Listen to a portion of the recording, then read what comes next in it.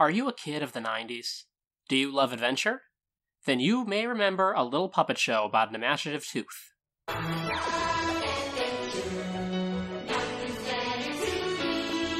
Yes, it's the adventures of Timmy the Tooth. Whether or not you look back on the series fondly, fearfully, or with a general annoyance, if you grew up watching these tapes, they most likely made some sort of impact on you. As for me, I loved the show when I was a kid, and whenever I see that smiling tooth, I can't help but feel a massive wave of nostalgia roll over me. Timmy has ingrained himself into my childhood, whether I like it or not. Created by Phil Barron, who might be best known for voicing the Teddy Ruxpin dolls, The Adventures of Timmy the Tooth looks like a dental hygiene lesson on paper. However, aside from the names and theming of the characters, there's really not too much related to proper tooth care. It's kind of like how VeggieTales doesn't really teach anything about nutrition. So, if he wasn't teaching good brushing habits, what was Timmy all about? Mostly, it was about Timmy facing a minor problem, and then having an extended fantasy or dream sequence that was based around what was going on in real life. Pretty basic kid show stuff. There are two legitimately impressive parts of the show that I still admire today. The first is the puppets. While most of the sets on the show were tacky as all hell, the puppets were actually really well built and expressive, probably because they were all designed by Bob Fappiano, the guy who built the Alf puppet. Most likely where the budget went. The other thing I still like is the music. The songs are surprisingly well written for a kid's show and insanely catchy. I still have trouble getting some of them out of my head. You are my friend, you're my very best friend. My buddy and me, we are two friends for life. Me and you, oh you are my friend, you're my very best friend. Otherwise, the show was admittedly so-so. Tim himself was sometimes annoying in his peppiness, like many hosts of kids shows, but not to the extent of, like, Barney the Dinosaur or anything. Unlike Barney, Tim was actually allowed to show a range of emotions, other than relentless cheer. Unsurprisingly, the writing was usually rather corny and a little condescending, with the most fun moments to me as a kid going to the series' antagonists, rather than the somewhat duller heroes. Jump, I'll catch you! Okay, here I come! Okay! I lied. I will give credit to the puppeteers, though. They brought more emotion out of characters like a toothbrush than you'd expect. On that note, I guess I'd better take a look at the cast. Now obviously, we have to start with Timmy the Tooth, who lived in Flossmoor Valley. He was kind of like a milder version of Pee-Wee Herman sometimes. He was mentally a kid, didn't have any apparent guardians or a job, but he lived in a pretty nice house and had no real worries other than remembering to return a friend's toy he borrowed or something. Also, he and Mr. Herman shared a major bow tie passion. As I said before, unlike Barney, Timmy was allowed to get mad or upset at things, and even though he usually held his cool, he had a vulnerable side. Obviously, they weren't aiming for a major multi-layered hero here, but it was nice they gave him any kind of semblance of dimensions at all. Promotional materials state that Timmy was born in the mouth of a big old brontosaurus, but this was never touched on in any way, shape, or form in the series proper. His best friend slash pet, it was a little hard to tell sometimes, was a toothbrush named Brush Brush. Yeah, the name's not terribly creative, but the general character idea was kind of clever. He was a dog-like brush who licked Timmy when happy and growled at villains. Instead of barking, though, he spoke, for a lack of a better word, in a series of swishing, whispery sounds, where you could occasionally make a word or two out. While he wore a collar and was treated as a mangy pest by the bad guys, Timmy and friends saw Brush Brush as an equal, but only Timmy could consistently understand those brush noises. Timmy's friends included a bright young woman named Bubbles, the ditzy Annette, Sydney, the neurotic Cyclops, and the lunk-headed but good-natured Johnny Paste, a walking toothpaste tube. There's also Miss Flossie, who was Wild West themed. That was her only thing. Finally, there's an elderly tooth named Mr. Wisdom, who was a mentor of sorts to Timmy and apparently a retired wizard. According to the promotional backstory, Mr. Wisdom was the one who found Timmy in the mouth of the aforementioned brontosaurus, but again, this was never brought up in the show. Moving on to the villains, there was the Gingivitis gang, who dressed like mobsters, but were ultimately petty bullies whose bark was much worse than their bite. They were even seen to be on good terms with Timmy on occasion, although still not terribly often. No, the real bad guys, and arguably the most memorable characters on the show, were the Cavity Goon and his sidekick Miss Sweetie. Similar to Timmy's Jurassic origins, promotional material stated that the Goon was spawned from a prehistoric tar pit and found that he could rot anything he touched. That sounded like an idea that's actually pretty cool and kind of creepy, right? So, naturally, they never brought that up in the series at all either. Both characters were very well designed, with Sweetie being a giant peppermint, and the Cavity Goon looking somewhat unhinged and Gollum-esque. We love adventures, precious. If the Cavity Goon and Sweetie were the worst things living in Flossmoor Valley, then it was probably an idyllic place to be. Occasionally, the Goon would up his game a bit by trying to kidnap Timmy, or put out the entire sun to have perpetually gloomy days, but this was pretty rare. Only 10 episodes of Timmy the Tooth were ever made. While I sincerely wish that there were more, I'll find a silver lining here because now I can do quick recaps on all of them for my video, starting with Episode 1, Timmy in Space. In our first episode, Timmy and Brush are playing with their toys, many of which Timmy has borrowed from his friends and is probably a bit overdue on returning. Before heading out to give the toys back, he fantasizes about being a space commander, heading out to answer a distress call from the planet, Schmengi, which sounds like a made-up Yiddish swear word or something. He is greeted by the planet's enthusiastic, seemingly only inhabitant, played by his friend Sydney. Apparently, the Cavity Goon and Sweetie lock Sydney out of the space station and are up to vaguely implied mischief or something or other. After attempts to lure them out of the space station fail, Timmy somehow manages to fashion a teleportation device that manages to get everything back in order. Aside from the "it's good to return what you borrow" bit, I'm not really sure what we're supposed to learn from this one. Episode 2, Operation Secret Birthday Surprise. So, from the title alone, you probably know the gist of this one. Let's run through it real quick anyway. It's Timmy's birthday, and all his friends are busy or dismissive. Now, obviously, they're planning a surprise party, but the oblivious Timmy is dejected and wonders if he's done something wrong. Clearly, he hasn't seen one of the thousands of cartoons that have done this plot already. Timmy is summoned to Wisdom Mountain, home of the aforementioned Mr. Wisdom, as a ruse to keep him away while the party is planned. Timmy falls asleep and has a dream where he sees what the world would be like if he never came to Flossmoor Valley. So yeah, they've upped it from the cliché surprise party plot to the cliché It's a Wonderful Life spoof ripoff homage deal. While most of it involves Timmy's friends never meeting each other, leaving town, or becoming the dons of the world's tamest street gang, what really sets Timmy off is seeing that the Cavity Goon has taken up residence in his house and is using Brush as a slave. Of course, Timmy wakes up, realizes his worth, and gets a surprise party, to the surprise of no one. This episode, despite being the second one, felt more like a pilot because it spent a lot of time introducing the characters and had pretty much the whole cast in it. Also, I admit, I love that one of the first shots has the Cavity Goon sleeping on a park bench under a newspaper. Is he homeless or sleeping off a sugar bender or something? Episode 3, Molar Island. Timmy has been having a rough day, which includes doing whatever the hell this is with his telephone. He falls asleep wishing for a dream vacation away from Flossmoor Valley. Of course, he gets that literal dream vacation seconds later when he finds himself dreaming he's been dumped off on the far-off Molar Island. The island's two tribes have been feuding for a long time, apparently for no concrete reason. Things have been kicked up a notch recently, though, because the Gingivitis tribe has stolen the crown of King Cuspid, which, unbeknownst to them, is the only thing keeping Molar Island from sinking into the sea. If it's not returned to its proper place soon, the entire island will submerge. Timmy and Brush take it upon themselves to steal the crown back, but are almost immediately captured by the Gingivitis tribe, who straight up plan on eating them in soup. I guess it's not technically cannibalism, but Timmy manages to see the tribe see reason about the island's impending fate, and before you can say they return the crown, make peace with the other tribe, and save Molar Island, that's exactly what they do, so yeah. Episode 4, Malibu Timmy. Timmy and the gang are heading out for the beach, but Timmy is self-conscious that he can't swim. He drifts into dreamland, this is a major recurring thing in the early episodes, and dreams that he is Malibu Timmy, the world's greatest lifeguard. Malibu Timmy takes a backseat for most of the episode after that, observing the beach's surfing contest. There's a lot of talk about practicing and good sportsmanship, of course, but it all goes south once the Cavity Goon, alias Goondoggy, arrives. He plans on winning at all costs, and I do love how brazenly he admits this to the judges when he first appears. So, Goondoggy, how do you plan to win today's contest? I plan on cheating. Hey, that doesn't sound very fair. Ha ha! That's the idea. After his stunt of throwing an anchor at Johnny Pace that is also tied to his arm fails, I'm not entirely sure what he wants to accomplish there, Goondoggy is lost under the waves and all eyes turn to Malibu Timmy, who is suddenly a little less confident. If I'd known being a lifeguard meant guarding their lives, I would never have said yes. Despite his best efforts to save the Goon, even in Timmy's dreams, he just can't escape from the harsh grip of reality.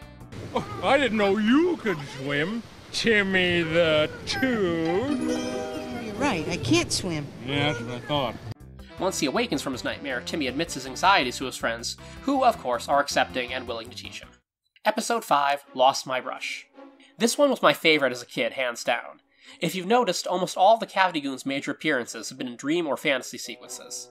But here it shows that he's not just a green boogeyman who plagues, Timmy's dreams. No, he and Sweetie do exist, and this is the only episode that shows them actively pestering Timmy in the real world. Yes, Virginia, there is a Cavity Goon. Their nefarious plan this time is to kidnap Timmy and use him for some major tooth fairy money. To get to Timmy, however, they need to separate him from his faithful Brush. Meanwhile, Brush wakes up early from a nap and leaves the house chasing butterflies. When Timmy freaks out upon not being able to find his best friend, he recruits all his buddies to scour Flossmoor Valley for Brush, who is also being stalked by the Cavity Goon and Sweetie. It's like that Sesame Street movie Follow That Bird, only less dramatic.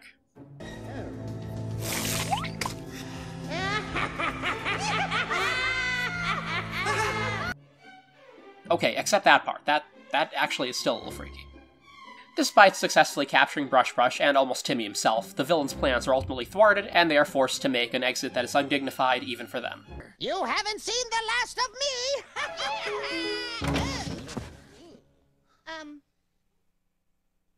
Bye. Episode 6, Spooky Tooth. Okay, I love the title of this one.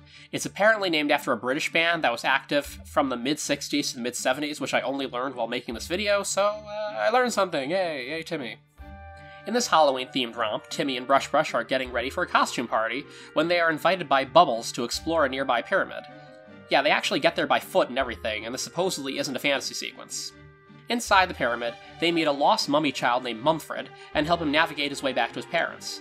Along the way, they run into a joke-telling spider, some magic books, and a pharaoh that basically does the Steve Martin King Tut bit.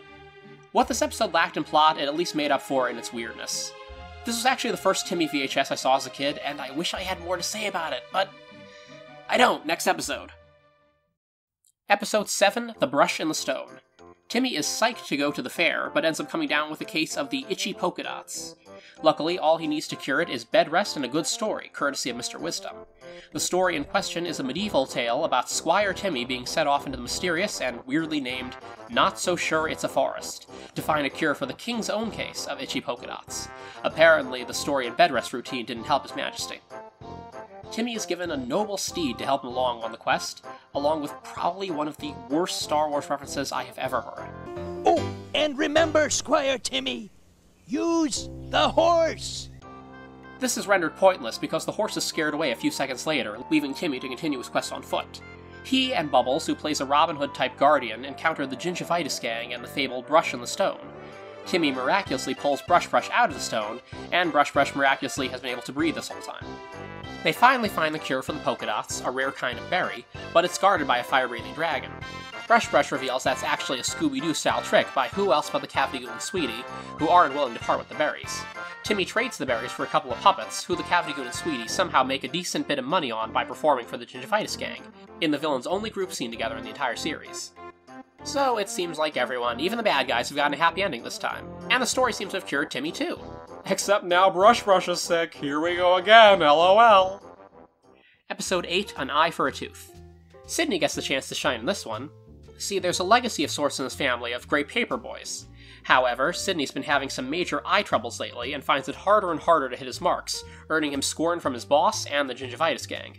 As it turns out, he needs glasses, which is all fine and good, but it seems that no one in Flossmoor Valley actually makes glasses for Cyclops, which might be something to see a lawyer about. In the end, Timmy and his friends fashion a hat and magnifying glass into a makeshift fix for Sydney, and all is well. Again, there wasn't really much to say about this one. It felt somewhat pedestrian plot-wise compared to the previous episodes with space exploration and stuff.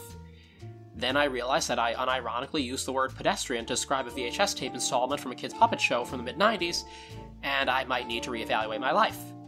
I will say this, though, with all his neuroses and his desperate want to please his family, I think Sydney might be my most relatable character, personally.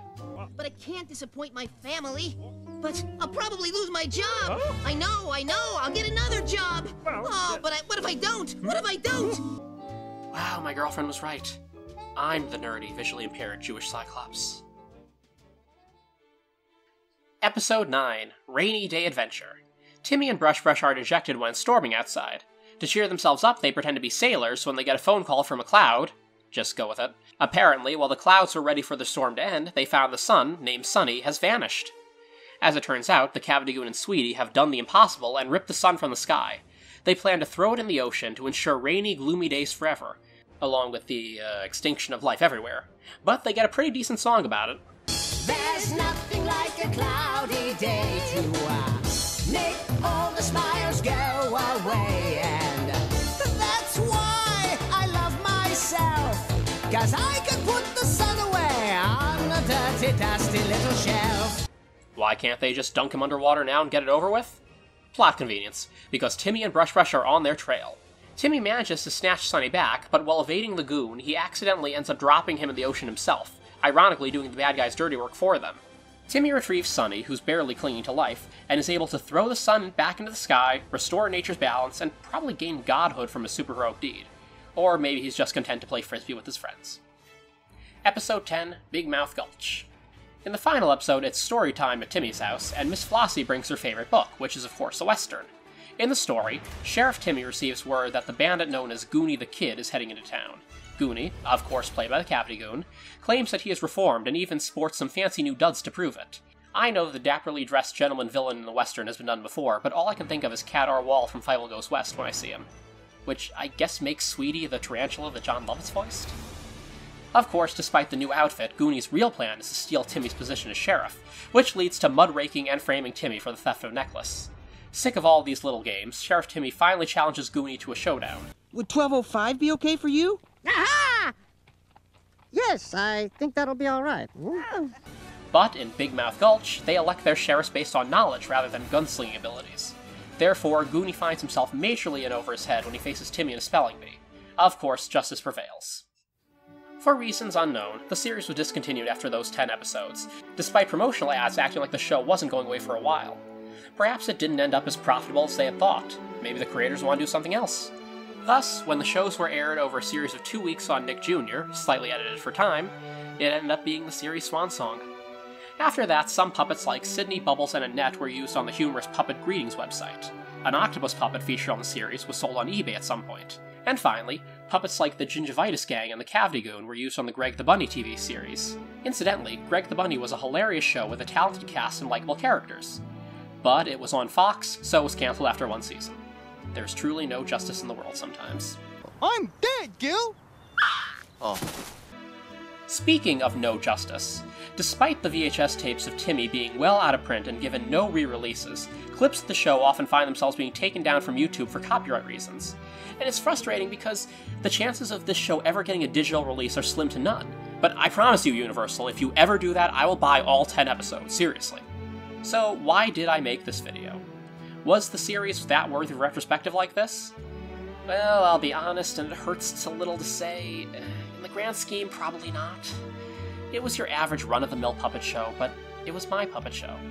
Sure, it was no Henson production like Sesame Street or Fraggle Rock, and I'll admit my nostalgia can be blinding, but the show was still special to me, silly and childlike or not. It's just sad to see it falling through the cracks, and I thought that maybe this video would give it the love it deserves. Or needs. Someone's gotta do it.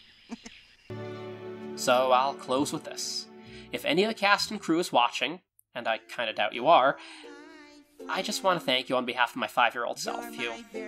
You made me happy. Wherever we go, whatever we do, we're together, just me and you. Oh, you are my friend. You're my very best friend.